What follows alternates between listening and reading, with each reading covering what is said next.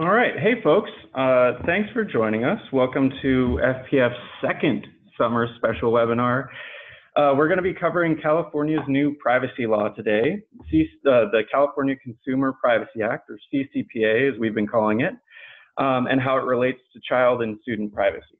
So we're very thrilled to bring you a lineup of good speakers on that topic. And before we get into the discussion, I have a couple things I wanted to talk about at the top of the call. First, I want to let everyone know that we are under Chatham House rules, so we are completely off the record, and no comments that are made on this call are going to be attributable. Sorry, I'm having trouble. Attributable to any of the individual speakers. If anyone wants comments on the record, they'll have to reach out to the speakers individually offline. So even the question and answer at the end of the call, we're going to be off the record. So beyond that, we are recording this, and so if folks are either registrants of this call or are members of our working group, we'll be providing the recording afterwards. So feel free to share that within your organization, but please do keep it a little close. So then beyond that, if you're interested in this topic and would like to take a bit of a deeper dive, we have internally a comparison between CCPA and GDPR available for FPF members if you're interested in that. It doesn't quite apply to student privacy specifically, but it is a good in-depth look at the law. And finally, we have a Google Doc for anonymous questions. If anyone would like to ask questions throughout the call, we'll have a question and answer session after, and we are able to answer questions anonymously there. So we want to have a good open conversation. So at this point, I'm going to turn to our first speaker. Our first speaker is Ariel Johnson, who's policy counsel at Common Sense Media and works closely with this law. So Ariel, I unmuted you. You want to go ahead and take it away? Sure. Thank you, Tyler. I'm going to try to share my slides.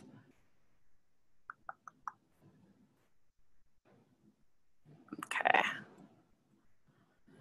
So I wanted to give people some background into how this law came to be. I think many of you have probably heard it was went from introduction to passage in a week, which is kind of true and kind of not true. So almost a year ago, there was an initiative filed. In California, people can file initiatives to get them put on the ballot. It was the California Consumer Privacy Act, and one of the lead proponents of the initiative was Alistair McTaggart.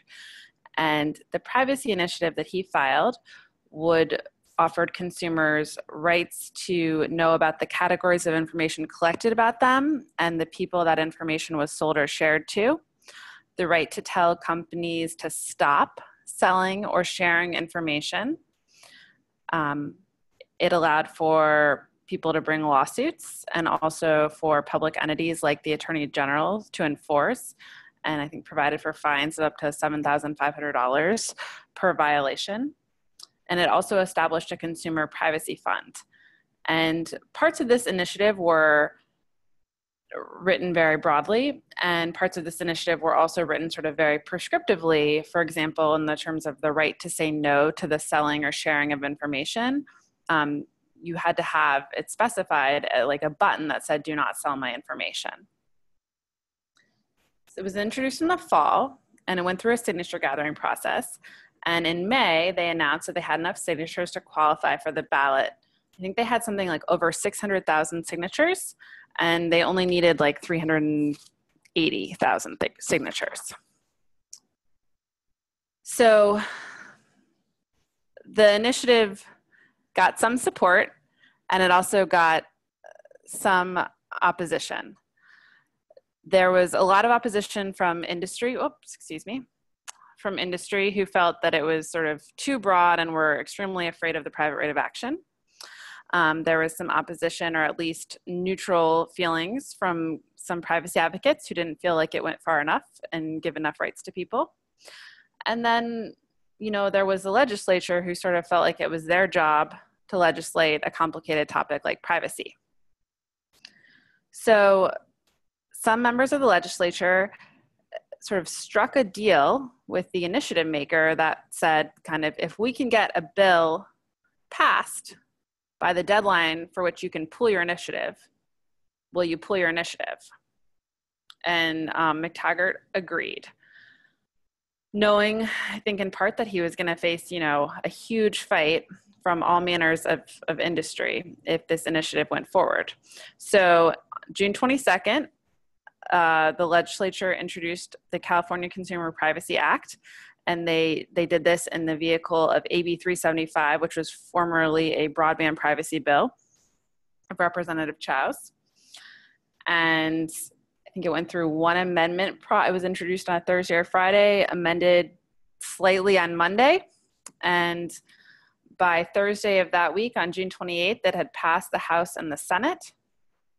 And the bill was signed into law, and the initiative was pulled. So some things that are in the law now as it stands: it's the first broadly applicable consumer privacy law in America that's not sectorally focused, not just focused on financial information or health information or kids information, though kids do have special protections. It gives consumers notice and transparency rights. It gives them access, portability, and deletion rights. Lets them say no to the sale of information, or if they're under 16, they have to say yes before their information is sold. And I know other speakers on this call will go into these in much more detail, so I'm just giving a brief overview here. And also guarantees equal service and price, whether or not people are exercising their privacy rights. Now, when the legislature passed the law, there were some compromises made in terms of what this law looked like versus what the initiative looked like. And you see a lot of the initiative still in the law. Like, you still see, for example, the "do not sell my information" button. But sort of what was given up was, on the sort of from the initiative backers side, was they gave up some of the private rights of action in large part. And what consumers got was sort of more additional substantive rights. So under the initiative, you could get access to the categories of your information. Under the law, you can get access to your specific pieces of information and the right to port that. You have new rights as a consumer to delete information. There's this opt-in consent for kids under 16, which did not exist in the initiative. There's some differences in how the law versus the initiative governed selling or sharing information. The initiative applied to selling or sharing sort of extremely broadly defined, and as sharing even for no benefit whatsoever was sort of considered a sale under the initiative. That has been changed so that there has to be some consideration received for sharing information in order for it to qualify as a sale under the law. The initiative also required that companies specifically say the other businesses and third parties that they sold information to. Under the law, you get categories of companies that your data is sold to, and then those companies are prohibited from further sale unless they've given you your notice and opt-out opportunity or opt-in opportunity. And as I noted before, a big difference, and a reason that sort of the industry went somewhat neutral in response to the law, is that it provided a more narrow private right of action with respect to certain data breaches of a more narrow swath of personal information than is covered in the law otherwise. And otherwise, the Attorney General is the main enforcer. So common sense is one of the co-sponsors of the law, and from our perspective, this law and others like it and stronger than it are sorely needed. You know, kids are America's most tracked generation, and we believe that everyone deserves the opportunity to make informed choices about the who, the what, the where, the why information is collected and how it appears online. And some recent polling we've done with SurveyMonkey, we saw that 9 in 10 sites saw it was 9 in 10 parents and teens think it's very important that sites clearly label what data they're collecting and how it will be used. This is something that the law would do. And then 77% of parents say it's very important for sites to ask permission before selling or sharing information. And for kids under 16, the law would do this. And for parents, it would be an opt-out rate. So given how fast this law passed, one thing we're asked frequently is what's happening next.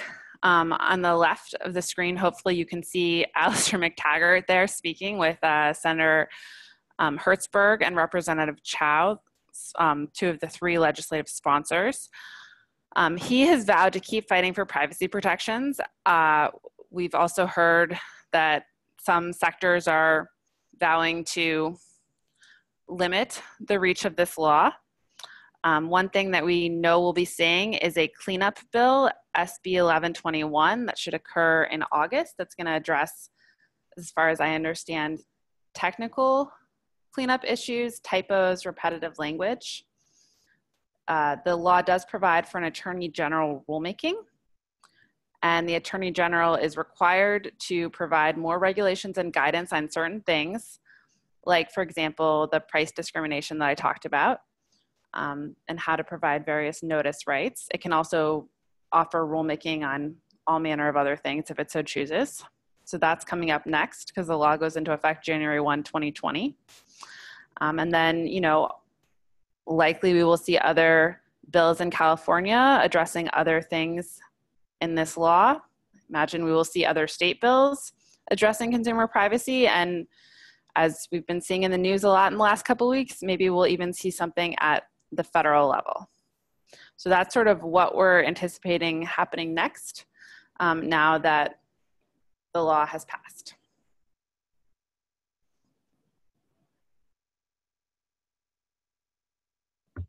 All right, thanks, Ariel. Great rundown. So we're gonna hold all of the questions until the end and do kind of one consolidated Q&A for everybody. But now we're gonna turn things over to Emily Tabatabai. Emily is a partner at Orrick and has been working hard to get up to speed with California's law and is an expert. So Emily, you want to take it away from here? Sure, thanks, Tyler. Can everyone see my screen okay? Yeah, we see it coming through. Perfect. Okay, so I'm tasked with explaining what the law is and how it applies to children and students. In the interest of making sure that we're all on the same page, I'm going to go through some of the requirements of the law generally, understanding that there's a ton of nuance. There's also a lot of debate and provisions that are open to interpretation. I'm going to skip all the nuance. Forgive me. Don't take anything that I say to the bank. There's a lot of exceptions and exceptions to those. I'm happy to answer any questions if you want to interrupt with a point for clarification, but wanted to just run through what the law requires at the high level to then focus on how it applies specifically to children. Okay, so just generally, and not to focus too much on what Ariel just said, but the law applies to businesses with annual gross revenue of over 25 million, businesses that buy, receive, or sell or share personal information of California consumers, households, or devices, or businesses that derive more than 50% of their revenue from selling consumers' personal information. Let's not even dig into what that could potentially mean for each of one of your businesses because there's a lot of debate there still. A business, though, the law applies primarily to businesses, which are defined as legal entities that do business in California, including brick and mortar data collection, not just online data collection, and which collects the consumers, the California consumers' personal information, and that alone or jointly with others determine the purpose and the means of the processing. Now that language is intended, I believe, to be somewhat similar to the GDPR concept of a controller versus a processor. So the business that's the subject of this regulation are those entities which determine how the data is going to be collected and how it's being used.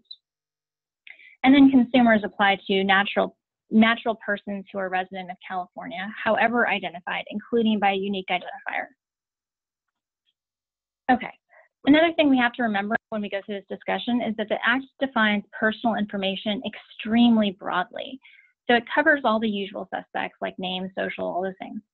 It also includes tracking data and unique identifiers, including, and then they enumerate a bunch of examples like IP addresses, cookies, beacons, pixels, tags, ad ID, probabilistic identifiers or any other persistent identifier that can be used to recognize a consumer, family, or device over time and across services.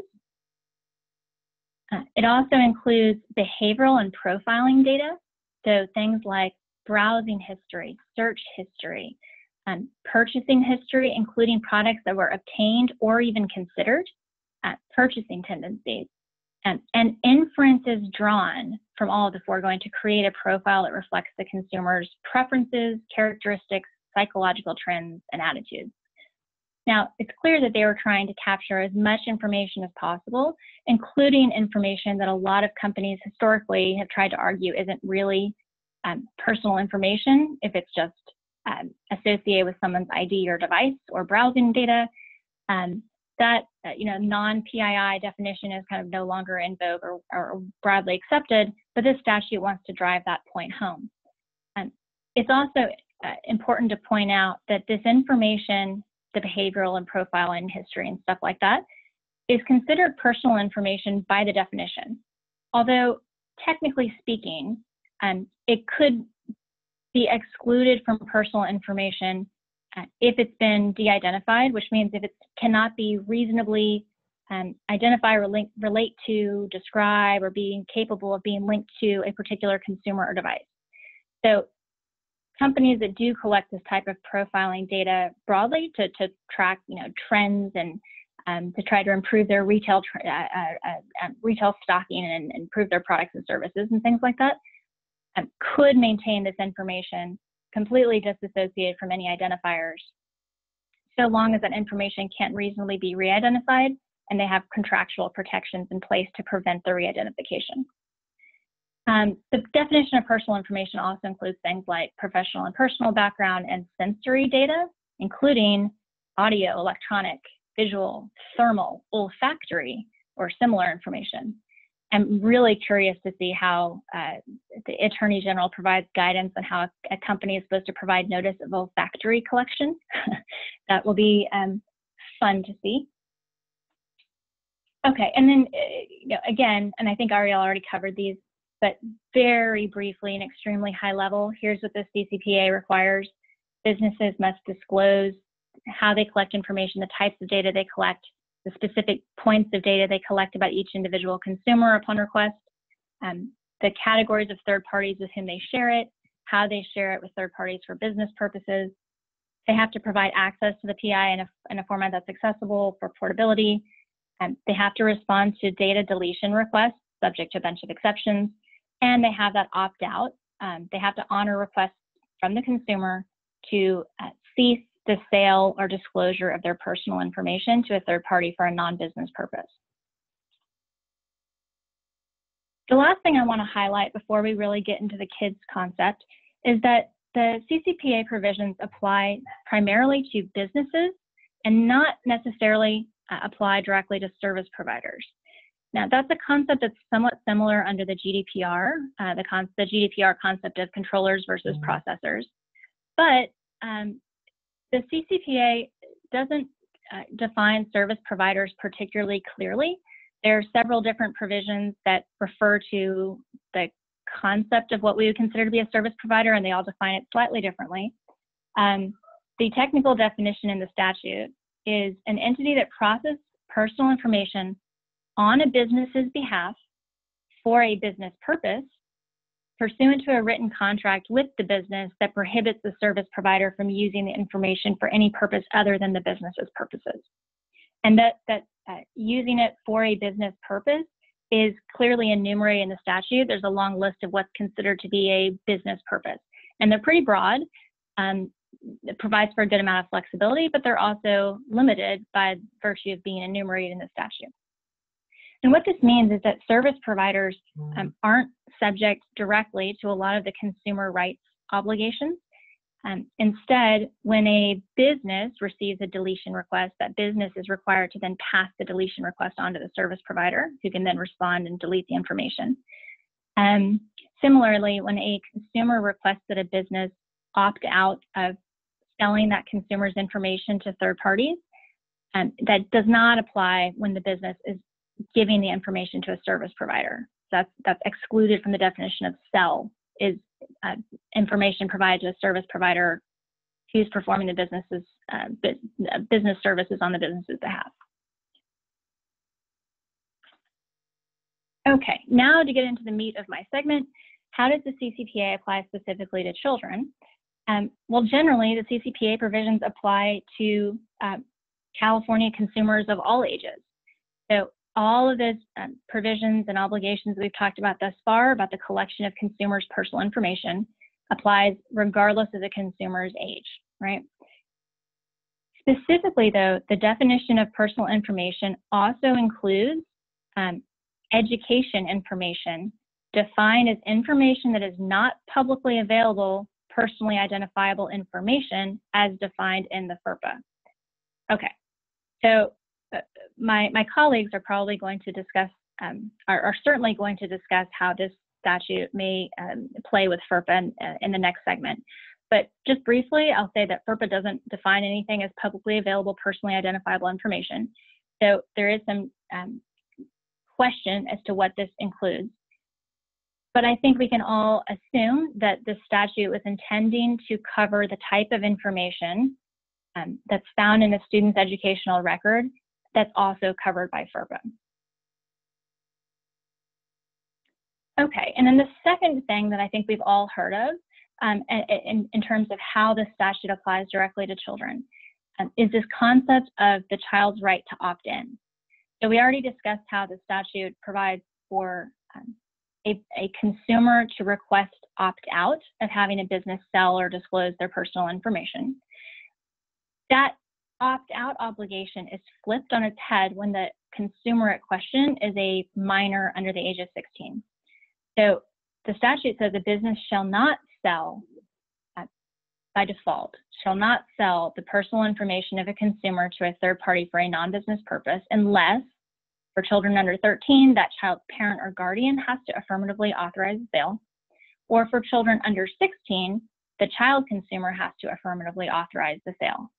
Now, I included something in parentheses there because the statute is somewhat ambiguous as to whether it applies to children under the age of 16 or whether it includes children who are 16 and under. It's just a statutory drafting blip that surely will be straightened out in later revisions. But let's just call it children under 16 for now.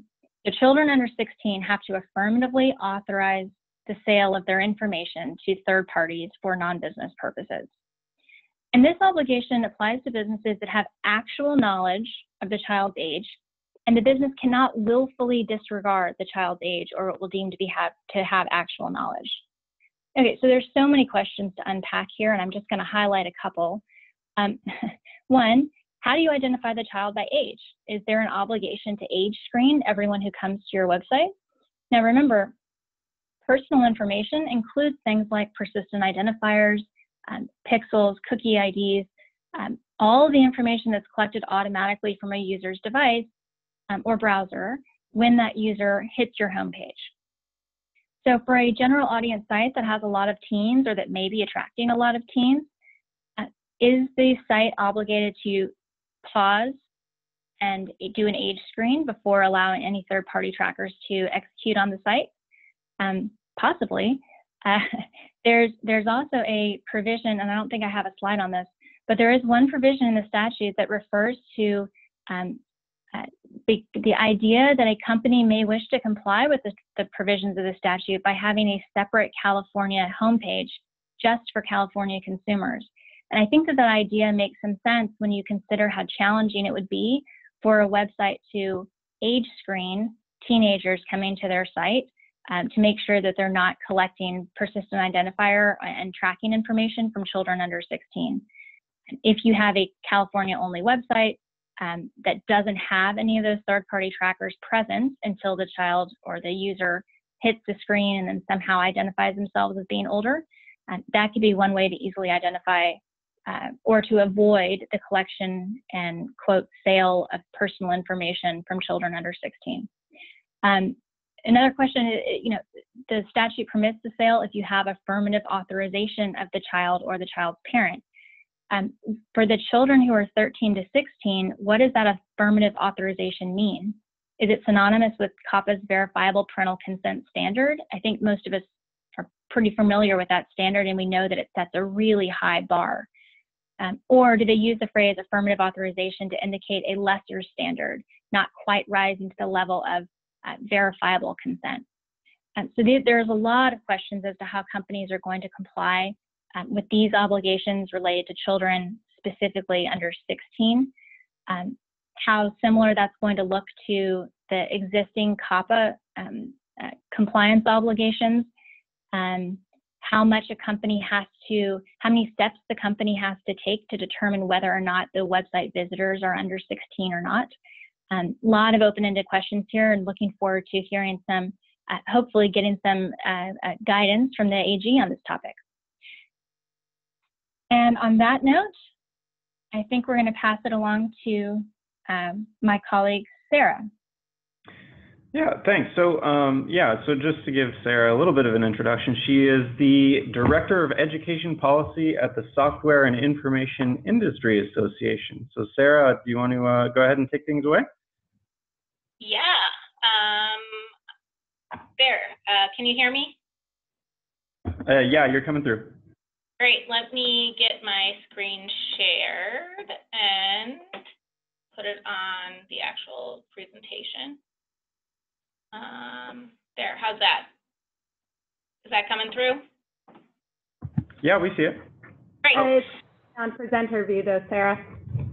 Pardon me? It's on. You're on presenter view right now.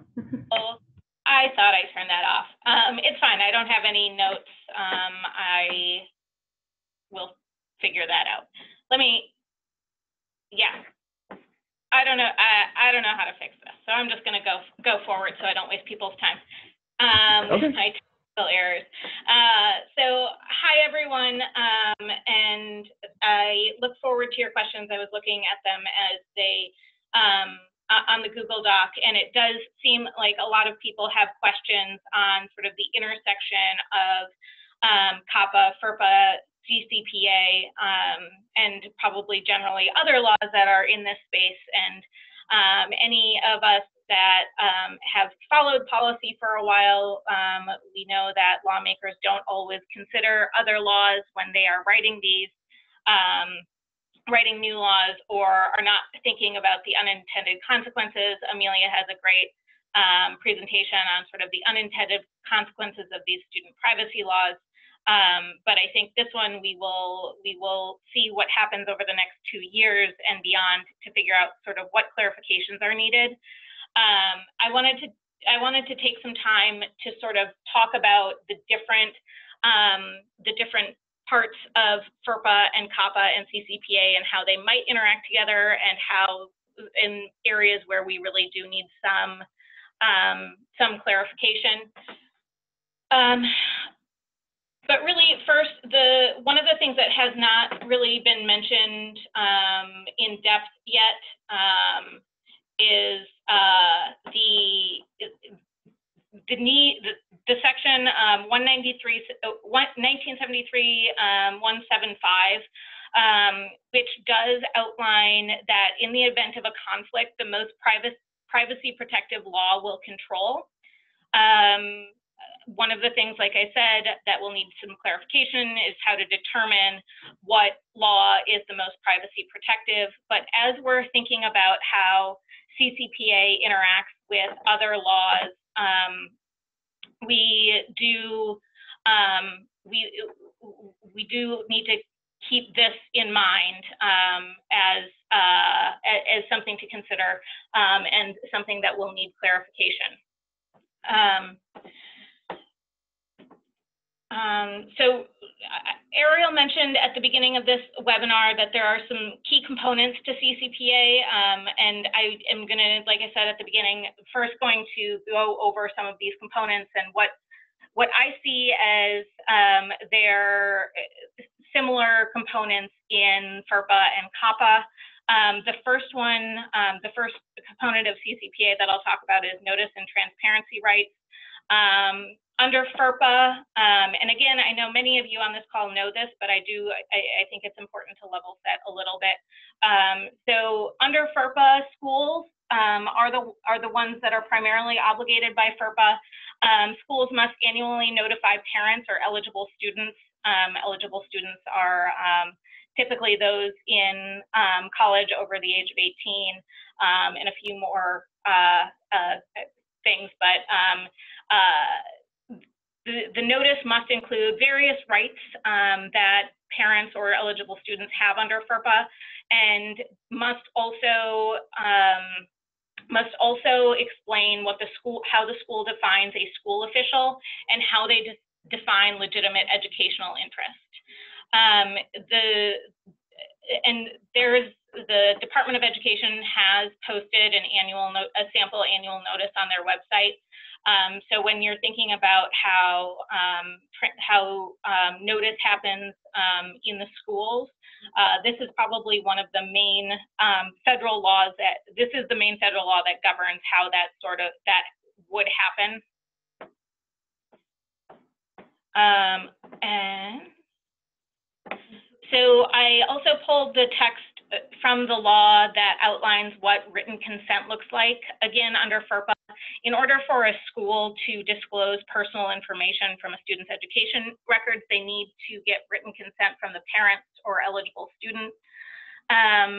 There are several exceptions to that. I'll go into one of them in a second, but the portion of the law does explain what the consent does need to look like, and it's fairly clear. Sarah, do you mind if I interrupt you real quick? We're getting only half the slides on the viewer. Is there a way to kind of zoom out so that we can see the whole slide? Let me see. There we go. Yeah, we got it. That's perfect. Okay. I thought I turned off my second screen, but then it came back. So I will just continue with that. Thanks for interrupting. So like I mentioned, there are exceptions to the consent requirements in FERPA. The one of the most common ones is FERPA's school official exception, and I know we've gone over this in many FPF webinars, but I did want to point out the second bullet point in this that is likely to cause some confusion going forward. I know Mark is going to go into this a little bit in the next section, but whenever a school uses this school official exception to share information with an ed tech company or even a school volunteer, that school official needs to be under the direct control of the school with respect to the use and maintenance of those education records. And the Department of Education has recently pointed to in their Agora Cyber Charter letter that the best practices outlined in the department's model terms of service guidance are good to follow here as you're thinking about what direct control means, whether it's through an agreement or through a terms of service. A school will need to be able to maintain direct control over a ed tech company or school volunteer, anyone else that they determine to be a school official. And that is, like I said, an important thing as we're considering deletion rights, which I'll get to later on. So again, in CCPA, Emily went over this a little bit, but CCPA, briefly, I'll go over, applies to online services directed to children under the age of 13. CCPA requires a direct notice to parents before collecting information from kids. And this notice must include several things like what is the specific information the company wants to collect and how it might be disclosed to others. And again, this is a consent, or parents must provide consent. So as Emily said, we all are pretty familiar with verifiable parental consent, but this is required for a company to collect information, personal information as defined by CCPA. And this consent can happen through a signed consent form or through dialing a 1-800 number, or verifying a picture of a driver's license and comparing that to a second photo using facial recognition technology. That was recently approved by the Federal Trade Commission. And also under CCPA, CCPA allows schools to act as a parent's agent and consent to the collection of kids' information on a parent's behalf, but that ability to consent is limited to an educational context. So as we get into the California law, there's a lot that's undefined, and I think this is going to be the theme of my presentation today, and things that need to be defined a little bit better. We see that they do have the section in the law that defines that children will need to provide, children or their parents will need to provide opt-in consent for the selling of data, and consent is already in play for those under the age of 13. Granted, it's not specific under CCPA to consent. It doesn't explicitly say you need to consent to the sale of data, but it does say you need to consent for any collection of personal information. I find this section to be interesting in how it plays out in the most privacy protective section of the California law, and I've spent probably a lot more time than I should thinking about how those two would play out, whether CCPA or CCPA are more privacy protective, or if they can be read in harmony, or if there's going to be a whole separate consent that needs to happen. And I think that's probably something that'll get clarified by the Attorney General or through additional legislation or technical amendments.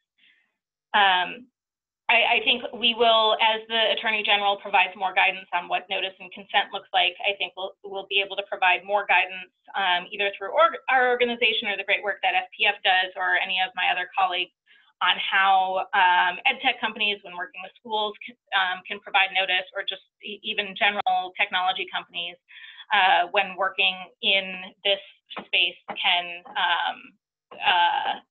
provide notice and consent and be transparent about their data practices. So I'll go into next the access, portability, and deletion rights. Again, this is a theme in the California law, but first I'll go over the various themes in FERPA and in CCPA. So FERPA is at its heart an access law. When it was passed in 1974, it was intended to make sure that parents knew what was going on in school and were able to get access to education records. Obviously, education records in 1974 looked a little bit different then than they do now, but it's remained constant. If a parent requests access, the school must provide the ability to inspect and review those education records within 45 days. There are no deletion rights in FERPA, which is where we get into sort of the conflict with the California law. Parents and students may ask to amend the education record, and there's a process that they need to take there. But the school does not need to amend that record, but the school needs to notify why that decision was made, and the parent and student needs to be able to request have a right to request a hearing.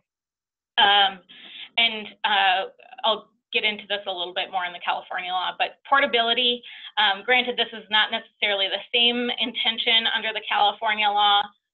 But I did want to point out that FERPA allows schools to disclose education records to another school if a student transfers.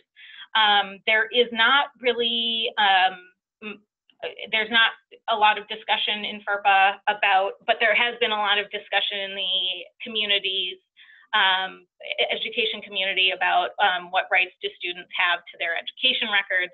And some states have defined that a little further, whether they get to work with ed tech companies that are defined as school officials to download some of their products or sign up for additional services.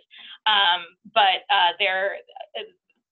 portability is sort of that's going to be a gray area in how the California law interacts with FERPA. And now in CCPA, CCPA is an access and deletion. If a parent consented, they must be able to review the personal information collected, and companies need to delete the information if a parent requests it. It's pretty clear cut there. And I know I did see some questions that I'm sure we will get into a little bit later on that in the Google Doc. So like I mentioned in the FERPA section, I am interested in how the access would be provided to parents if and I know Mark is going to get into this a lot more, so I'm not going to spend too much time on this, but under this law, would an ed tech company need to, working at the direction of the school and under the direct control of a school, would they need to provide access directly to the parent? Or would they be able to tell the parent, hey, you need to go to the school. We, first of all, can't verify who you are because we only have information on students, and we can't disclose that information. We're bound by our contract. But I think that's one of the idea of who can request deletion and when, especially when under a contract with a school, is going to need to be clarified moving forward. So I mentioned most of this in my presentation, but we will need to define how to define the most privacy protective law, and that's sort of a broad. More broadly, we need that not just specific to the education sector. And as Emily talked about the business and service provider definitions in the California law, service providers are only defined as providing services to businesses, and do not, service providers cannot be ed tech providers providing services to schools, or cloud computing services providing services to the DMV. And under that, how would that play if a consumer contacted a company providing a service to, say, a government entity? Would that service provider need to provide access and deletion rights to the consumer? And I think that's something that needs to get clarified. Like I mentioned in the FERPA section, deletion rights under, FERPA there, and CCPA in the schools need to be clarified. And just COPPA generally, I know many of you have been paying attention to what's happening at the Federal Trade Commission, but the Federal Trade Commission is considering some the possibility of some guidance on how deletion rights happen in the schools under COPPA. They held a workshop in December on that. So I think once the Federal Trade Commission comes out with something there, it might give us a little bit more guidance on the direction, or it would at least provide us something to point to as we work to get the California law clarified. And I know Mark is going to go over this next. So I will let him clarify on how the relationship between SOPIPA and CCPA are going to interact. And with that, I'm going to stop sharing my screen. Okay, thank you, Sarah. Really appreciate it. So like Sarah mentioned, we're going to turn things over to Mark. Mark Williams is a partner at, let's see if I get this right, Fagen Friedman and Fulfrost. Did I get that one, Mark?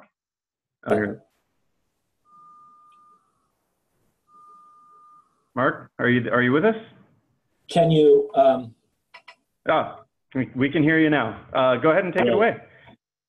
Oh, thank you. I'm embarrassed to say I do not have PowerPoint slides today. You'll have to listen to the monotony of my voice for a few minutes.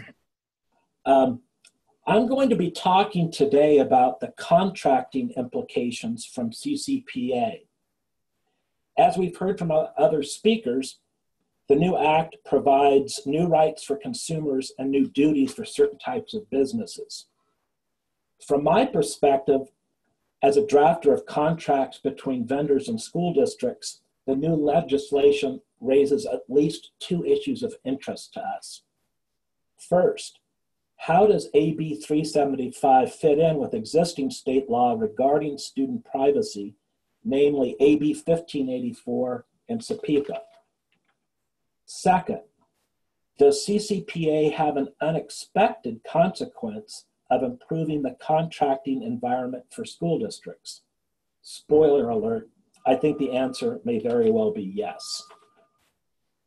So let's start first with the existing structure of contracting in California, which for California school districts, which is AB 1584. As many of you may know, AB 1584 requires contracts between school districts and digital providers to contain certain provisions to protect the privacy of student data. The focus of that law is managing the data relationships between school districts and the vendor, not individual consumers and a vendor, and not individual students within the district and the vendor. There are exceptions to this, of course, but the thrust of it is AB 1584 talks about the relationships between school districts and vendors. In contrast, CCPA is not focused on school districts, but individuals. To give you one example of how that works, if you look at the statute, the person making requests for data and information must be a natural person. So that's not by definition a school district. So from my point of view, AB 375 will have little direct impact on existing district digital contracts. To me, that's a good thing. And I think that's a good thing because we have shown in California and in other states steady progress in bringing enterprise level digital products under district-based privacy agreements. And that includes the CSDPA, the model agreements adopted in a number of other states, and the efforts of the SDPC. But let's switch contracts to from enterprise level products to individual apps that are downloaded at school sites or individual schools. I think this is where things get interesting for the CCPA and existing district contracting. School districts and school district organizations have had a tough time penetrating their contracts into apps that are acquired by individual teachers and school sites. Why is that? Because it's a fragmented market. You have to go, it's costly and expensive and burdensome to go after individual apps and try to contract with them. And secondly, and this is an unexpected impact of SIIA, SIIA provides a safety net for both vendors and school districts so that educators know that even if they don't have a contract with the individual vendor, SIIA provides a safety net of protections and rights. So the good news is with SIIA is it provides a safety net. The bad news is, in my opinion, it serves as sort of a institutional break to further penetration by a normal contracting process. Educators say, well, we've got SIIA, we're not going to have to worry about a contract that comprehensively describes our duties.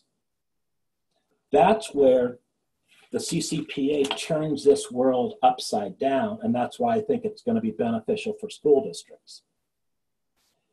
If you look at the statute, in particular that 1798 1.175, it's pretty explicit that the new statute is supposed to be a bolt-on to SIIA, to supplement rights, to expand rights under SIIA.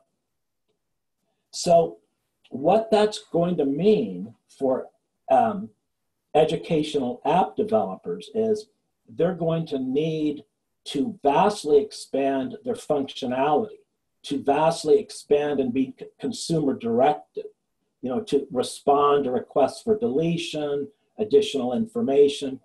And the business models of most apps aren't directed in that way. So I think what's going to happen is the people that normally would be content with SIIA and its lack of institutional control are not going to be content, if you're an app developer, with the new law. So what's the impact of that? The impact of that is you may start to see a migration of app and app products into an AB 1584 model. And it's my opinion that an AB 1584 model with a comprehensively developed contract will provide a coherent, more productive and less burdensome model for apps and districts to adopt, rather than just staying with the new structure of the CCPA. And how do I know that that will be permitted under the CCPA? Well, I think you can see it in two sections. Under 1798.175, the statute is explicit that it wants to encompass the SIIA statutes. It is silent on AB 1584. Secondly, it doesn't make sense from an administrative point of view to permit CCPA rights in an AB 1584 environment. You know, strictly speaking, under the new law, a consumer can delete information. Well, how would that work with the school district? You know, as a student, would a student have a right to say, please delete my D, please delete my suspension? So I don't think as a practical sense, the statute was meant to supplant AB 1584.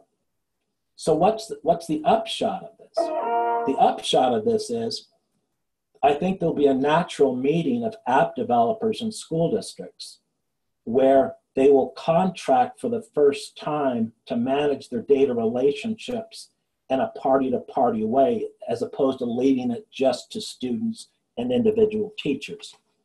And it's my position that this will benefit a school district because the importance of a data relationship isn't just restricted to the elements raised in the new statute, but it's a comprehensive management of a relationship. So I think in an unexpected way, this will help formalize and centralize district contracting practices to encompass apps as well as enterprise software. Kind of race through that. I think I'm done. Perfect. Thanks. Appreciate it, Mark. So now at this point, we've had all of our speakers talk, and we'd like to turn to kind of a Q&A part of the call so that we can start answering those questions in the Google Doc. Before we do that, I want to kind of remind everyone that we are under Chatham House rules, so all of this is off the record and not attributable. Even the statements you are directly asking questions about, consider them to be off the record.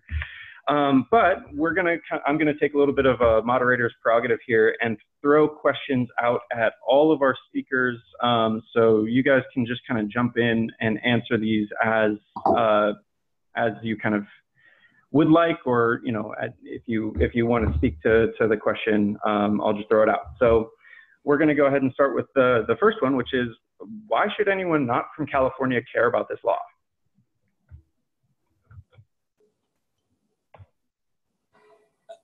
Hey Tyler, it's Emily. Would you like me to take that one? Sure. Yeah, I can throw it in. Yeah, Emily, that'll work. All right. Well, I'll start. I mean, generally, at a high level, the law does apply very, very broadly to businesses which are collecting the personal information of California consumers. So that means if you're a website that's operating in Massachusetts and you only have writers and operations in Massachusetts, but you've got a sufficient number of California consumers who read your site every day, and particularly if you have behavioral advertising trackers on your site in order to raise revenue through advertising and affiliate links, you could be captured under the definition of the statute. Similarly, anybody whose business is operating solely in Europe but is directing their services to the United States and whose services are available in the United States, including particularly to California consumers, could be captured. You have to meet those thresholds, you know, the numbers, 50,000 more consumer information is being collected, annual gross revenues, whether or not you're driving your revenues from the sale of consumer business. But it could apply to you if you've got California consumers using your services. Now, there is an exception under the statute, which I don't have in front of me, so I'm going to quote it poorly. But the exception does exclude business information that takes place entirely outside of California. And it goes into quite some detail. So it even emphasizes that data which is stored in the consumer's local device and then not collected by the business until the consumer leaves California would still be captured. So the exception only applies if the consumer happens to be outside of California when they do business with your company, and the company does not continue to collect any information about that consumer once the consumer returns to California. So broadly speaking, it captures quite a lot of businesses regardless of where they're located anywhere in the world. Now, there's a wholly separate question as to how it can be enforced against some of these companies outside of California or outside of the United States. But that's sort of a secondary question. The statute itself does apply if the consumers are from California. Great, thanks. And so, Sarah, I have kind of a follow-up for you. So it's a bit of the same question, but we're also hearing rumors about a federal law, and I was wondering if you could kind of speak to the same point about why anyone not from California should care about the law.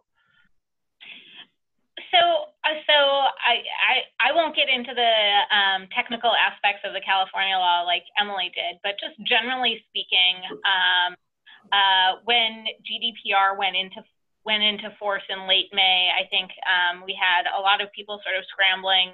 I won't swear on this call, but I think they said something to the effect of, oh, shucks, what is that European law we need to think about? And got to it really sort of late in the game. I think one of the reasons to pay attention to this California law is because we're seeing a new trend. Privacy is interesting, and I think politicians see it as something that their constituents care about. And the fact that this California law passed so quickly and will likely not dramatically change and we might see copycat legislation in other states or legislation that either is more prescriptive or even reaches into more industries at the federal level. I think it's important to start paying attention now so you sort of have the vocabulary ready when your company or even I know we have a lot of school groups on here, when your company or if you're working with companies as these new laws pop up and you might need to comply with them before you're ready. All right, thanks. So kind of a new question for folks. Will the CCPA require EdTech vendors to get consent from each parent before a student can use their EdTech tools in the classroom in the K-12 environment, even if the student data collected by the EdTech vendor is only collected or used for the purpose of delivering the relevant product?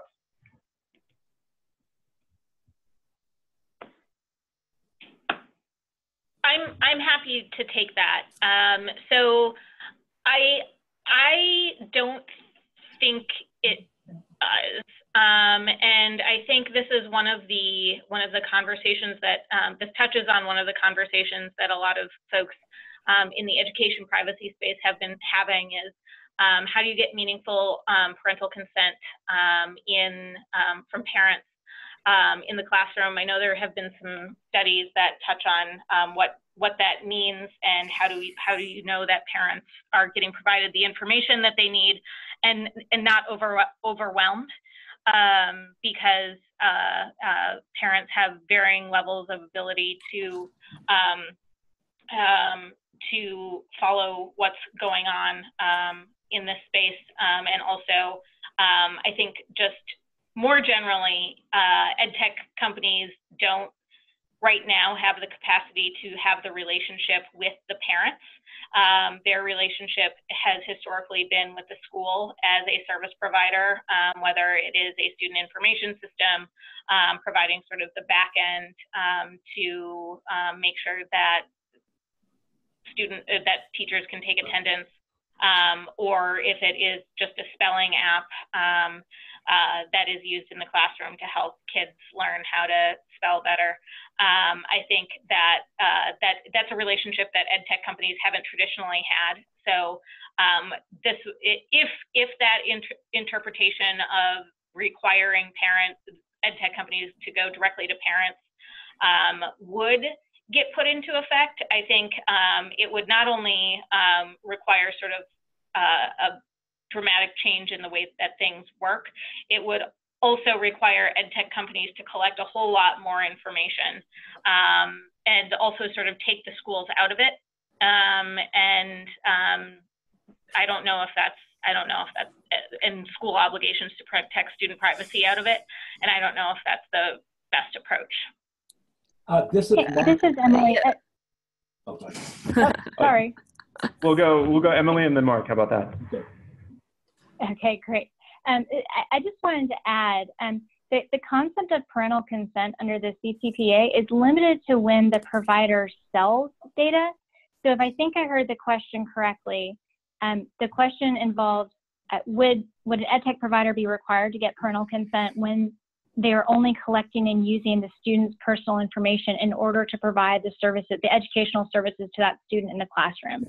So assuming that that is the case, the ed tech provider is collecting and using the information solely for the purpose of providing the educational services and is not selling it or disclosing it to any third party for a non-business purpose, then the CCPA the consent requirement doesn't kick in. And that's also consistent with how an ed tech provider should be operating in the classroom anyway. In order for a school to permit an ed tech provider into the classroom, in theory and usually in practice, that ed tech provider is only permitted to collect and use students' information for the purpose of providing the educational services. They're not permitted to share it and sell it with downstream third parties. They're not permitted to use the student's information or to sell it for behavioral advertising purposes, et cetera, et cetera. So in theory, in the classroom, when the ed tech operator is providing the services directly to the child under both CCPA and AB 1584, the CCPA should not impose additional consent obligations. No, happy to hear if Mark agrees with that. Oh, no, I'm in, Emily, well said, and I'm in full agreement. I would just add that a proceeding under an AB 1584 model and the school official exception, you could avoid the whole dilemma, but I think your comments were well put. Okay, thanks. So I have another question, and Ariel, I'm going to throw this one at you. Who is considered a consumer in the K-12 environment? You know, people are having that debate outside of the K-12 environment too, but I think consumer should sort of be understood at this point very broadly and would include students, children, parents, depending on the site. It could also include a teacher doing something. But right now I would interpret it broadly. There's sort of discussions going on about if the law applies to employees and how it works in the employer context. I don't think you even need to, I guess, go to that question to think that it applies to students and parents and teachers using outside sites and services. Anyone else want to weigh in on that? Sarah, maybe? I think it's this law, I think the important thing to consider is it's not a K-12 specific law, and it's not a higher ed specific law, and it's not an education specific law. It applies when you're at its heart, it applies to for-profit businesses. I saw that somebody on the chat just said that we should clarify that, but it applies to for-profit businesses, and there's a qualification. It's like making $25 million in revenue, or selling, or has this many data points, or there's one more thing. But I think as we're getting in the weeds on this, it's always important to take a step back and look at who needs to follow it. And it really, at its heart, is a business to consumer relationship, and figuring out, we will need to get definitions on what that stuff means, but looking at it broadly, like Ariel said, is, I think, the important thing to look at right now. Yeah, and I think that tees up another good question about kind of the scope of the law. So I'm gonna frame this kind of the way that the question did. Does this law affect how nonprofit education organizations can collect student records data? For example, attendance, course, test score data, things like that. For example, what about an organization that typically collects student data with minimal PII, without names or addresses, but some birth date, race, IEP status, etc.? Or kind of as another person put it, does the law apply to nonprofits working in education with minors, since nonprofits are non-commercial? I was hoping if we could expand on that a little bit. Hey, this is Emily. I'll take my first stab at it, although this is really going to be a bit of a brain dump, because I think that that's a really good question, and it's not easy to suss out given the black letter language of the statute. So my reading of it currently is the statute applies primarily to businesses, which are for-profit entities. And service providers are also defined as for-profit entities. And interestingly, though, there's another definition, and I think I alluded to this in my slides when I indicated that service providers defined a couple of different ways, or at least it's theoretically sort of referred to a couple of different ways. There's another definition for third party, which is defined as anybody who is not the business that collects the information, or a natural person to whom the business has disclosed the information for a business purpose. And I'm getting into the weeds on the language here, but it's interesting to note that they use the phrase a natural person to whom the business disclosed information, as opposed to the service provider definition, which they refer to the for-profit entity. So there is embodied in the black letter law of the statute a concept that a business could disclose data to a nonprofit under that exception. Or otherwise, the nonprofit, if it doesn't fall under that, it would just be a third party. It would be defined as a third party within the statute itself. So I don't think it's quite clear how nonprofits fall into this. I think if you consider the goals of the statute and what they're trying to achieve in terms of protecting information that's being disclosed to a third party, then it would make very good sense to interpret the statute as meaning a business could disclose information to a third party, including a nonprofit, and it would be subject to all of these same sort of contractual protections that other service providers are under the statute. So I think that that's a pretty big challenge when you've got an ed tech provider who is a nonprofit that's receiving information from a school, which is also a nonprofit, and how those two things fall under the technical definitions of the statute and the spirit of what the statute is trying to protect. And I also wanted to just flag that there is a pretty hefty exception for the use of personal information for research purposes. If information is disclosed to a party for research purposes, subject to a whole lot of different caveats, and that information is then, that party using it for research can use it and not be subject to the access requests, the deletion requests, and so forth and so on. So sometimes, depending on how the nonprofit is using the information, it could be excluded under the research definition. So I'm not sure I actually answered your question, but hopefully I highlighted a couple of different provisions within the statute that could certainly use some clarification on this piece, particularly in the education context when there are a lot of nonprofits who are handling data. Thanks. I'm curious, Ariel, do you have kind of opinions or thoughts on this? I think I agree with Emily that nonprofits are not really directly, in my mind, directly included in the definition of businesses, but that's something that is not sort of, they could be, as she noted, a third party as you go further into the weeds on this. So I think that's something that could be clarified, and that's something that could probably be clarified in my mind in a rulemaking. I don't know that would, or a technical amendment. I don't know that would need an additional bill. But that's just my take.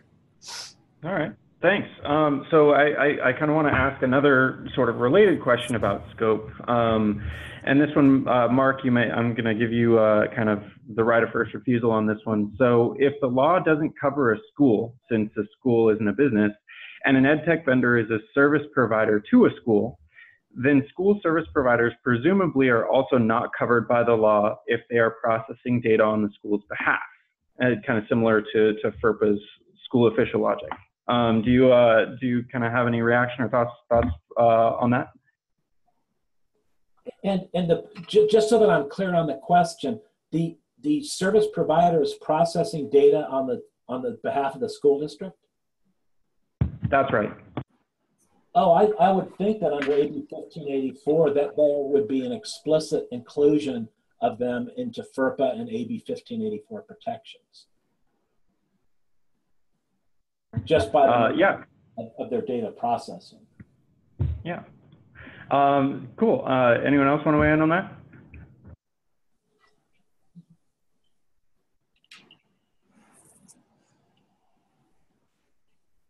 Okay, cool.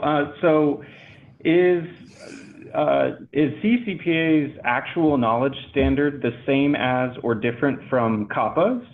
If it's different, how will that affect data collection from online or mobile services that kids under 16 might use? This is Ariel. I can take an initial stab at this question. I think it is different from COPPA's because COPPA's actual knowledge standard has been interpreted to have pretty sort of strictly actual knowledge, like someone gave you their birth date, that they were under 13. I think, seeing a photo of a kid with 6 candles where they look like a 6-year-old may not constitute actual knowledge that you were dealing with a 6-year-old under COPPA. It's something that, children's advocates have thought some companies were using this to their advantage and kind of ignoring the fact that they have a lot of under 13-year-olds on their apps or platforms or sites. And there are obviously sort of a number of different ways you can look at age. You could go with, reasonably should know the person is under 16. I think this is somewhere, it sounds like it's somewhere in the middle. It's not as quite as high as COPPA's actual knowledge, but it's also sort of a higher mental standard than reasonably should know. You have to be sort of willfully disregarding. Yeah, and actually sorry, go ahead. This is Emily. I just wanted to add to that, if I may. I agree with everything that Ariel just said. What I think is really interesting is the willful disregard provision. So under COPPA, COPPA tried to get around that by saying, yes, you may have actual knowledge. However, on the other hand, if your service is directed to children, which is a fact-specific inquiry, so the FTC or another regulator will look at whether or not you've got cartoons and what the content of your site is to determine whether they believe it's directed to children. So COPPA says if your site's directed to children in whole or in part, meaning children are a partial audience of your service, then the site is required to presume that everyone who visits the site could be a child until they learn otherwise, such as by implementing an age screen. So that CCPA places an obligation on the business to learn the age of the visitor if the site is directed, at least in part, to children of that age group. So I think what would be really interesting is how we interpret willfully disregard under the CCPA. If teenagers make up a huge portion of an online audience, so if you've got a general audience site which knows that children from 13 to 16 make up at least a portion of their audience, in fact, maybe they're even directing their services and trying to attract those folks. If the site's trying to attract those folks, at least in part, as an audience to its website, is there going to be a similar obligation to presume that website visitors are that age, and then go out and find out whether or not they are by implementing a similar age screen? That would certainly be a pretty high standard if the CCPA is interpreted that way. But the way it's drafted right now, it says that companies cannot willfully disregard the child's age, or else it will be deemed to have actual knowledge. And so, it's quite arguable that that imposes an obligation on the company to investigate and try to determine how old its users are. If indeed that's the case, and that's how it's going to be interpreted in order to provide the most protections to children under 16, then that's certainly going to impose a new and pretty burdensome standard on companies that had previously avoided these types of burdens by excluding kids under 13 from their service. So I have a bit of a follow-up for you, Emily, and maybe for Sarah if you want to jump in on this. Are there preemption arguments under CCPA, at least for the age groups it regulates? And kind of what are your thoughts on the patchwork of consent ages? That's one. Go ahead, Emily. Well, I was going to say that's one I'm going to take a little bit of a pass on without sitting down with my briefing book and coming up with a memo. So happy to hear you chime in here.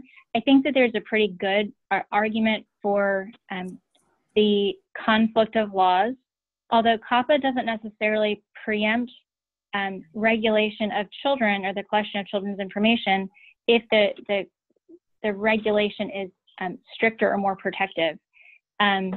But again, I think that this is certainly an area that lawyers will continue to argue over for the foreseeable future. Sarah, if you have a better response to that, I'm all ears to hear it. I don't really. I actually saw this question on the Google Doc and was doing some research just a short time ago, and I actually honestly do not know, and it's something that we need to look at. And I think it's important to keep in mind that CCPA is under the age of 13, so the group of the ages, the 16-year-olds, there's nothing that's new and different. So there could not be any CCPA preemption on that 13 to 16-year-old thing. But just on the general, how does CCPA and CCPA interact, especially in the preemption world? I got to do some digging. This is Ariel. Just throw out some more thoughts here, because I know whenever you try to pass privacy legislation that applies to teens and kids, people do raise CCPA preemption. So I'm sure it will be raised here. I think from our perspective at Common Sense, CCPA explicitly preempts inconsistent regulations. I don't think that this is inconsistent for the under 13-year-olds. And also in the past, when California has tried to do stuff to protect teens' privacy, people have said that's preempted because CCPA only protects under 13-year-olds, and the FTC and the California Attorney General have come back and said states are free to do more to protect teens if they want. So I'm sure we'll see this argument, but I guess common sense in my view is that we have pretty good reasons to think that the specific provisions dealing with under 13 and under 16s are not preempted. Okay, So there's thanks. not a ton of case law, obviously. So I was hoping to direct us kind of quickly back to an earlier question. We got asked to make a clarification. Does the law apply or not to school ed tech service providers, and how would it differ if instead of processing data under the control of the school, the ed tech provider is processing data under the control of the teacher? That is, the teacher is used an ed tech product in the classroom and directed the provider to process the data for the teacher. So I'll take this one. FERPA generally, and I think Mark or Emily could get more into the state laws, but generally if a teacher is, I'll just use sort of layman's terms, if a teacher is signing a contract with an ed tech company, it would probably be looked at by the U.S. Department of Education as similar to the like a principal or superintendent signing contract. So there's not really a difference there, but I don't want to give the I don't necessarily think that ed tech companies are out of the woods on, and that's probably the wrong term, but out of the woods on compliance with this one. I think it's just not clear yet on how ed tech companies need to comply because the definitions are not clear on where they would fall, if they would be a service provider or a business.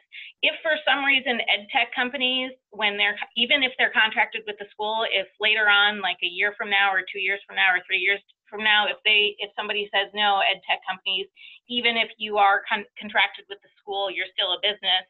And this would be crazy to say that parents could go directly to the ed tech company and request deletion without even talking to the school, or a 17-year-old could say, delete all my grades because I don't want my grades in the system anymore.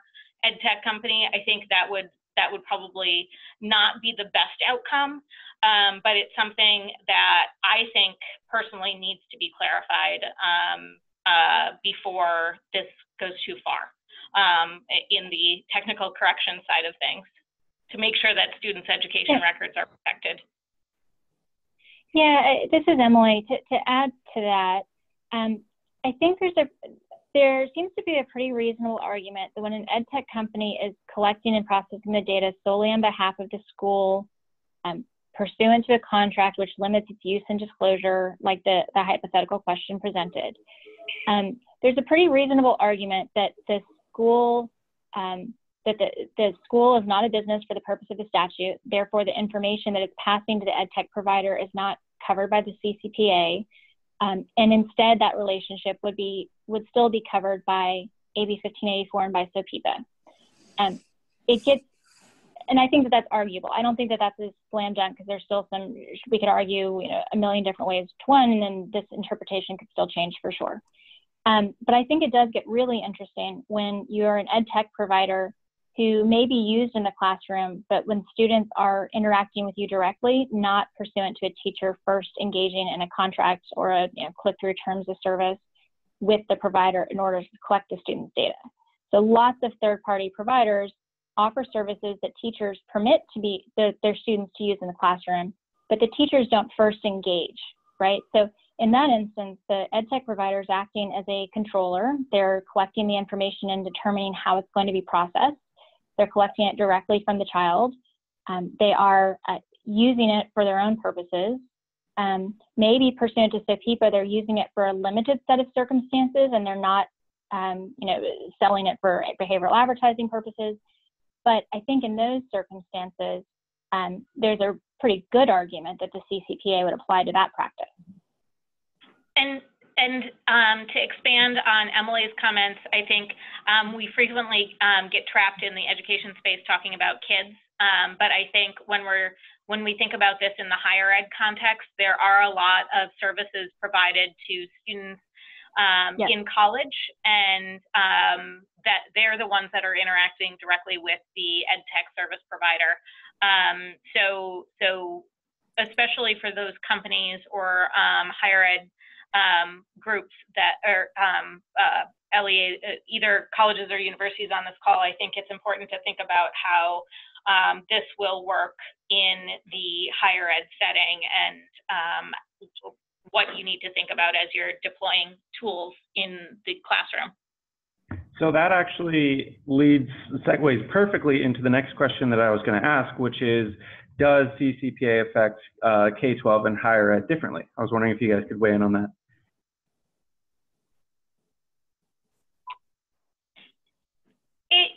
Well, I'll take a first stab at this. I think in the ways that it would impact higher ed and K-12 differently are probably solely because of mostly because of the other laws that apply in those distinct groups. If it's higher ed, there are financial laws and other things that might apply, Higher Education Act, and then obviously in K-12 you have state student privacy laws and other laws that may play. But I think just broadly speaking, and again, to clarify, this is not specifically an education law. So this is a broad law that you can see sort of as an overarching privacy law. And Emily, you might have some more on that. You know, I think I want to emphasize your point to the last question, which I think is really spot on.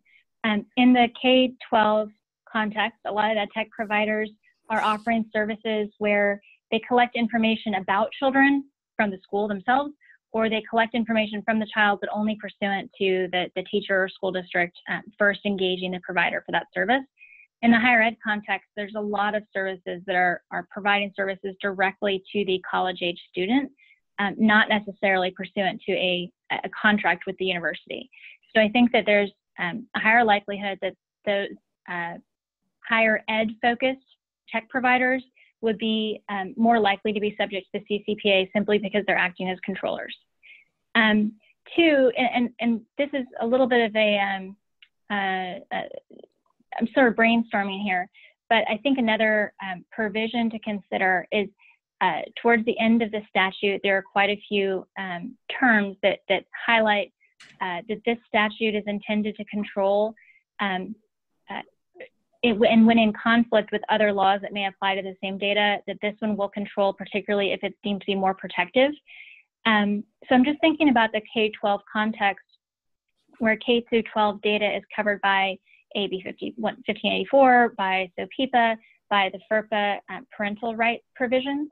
When you get to higher ed, the state laws really go away, and FERPA instead transfers most of those rights to the student.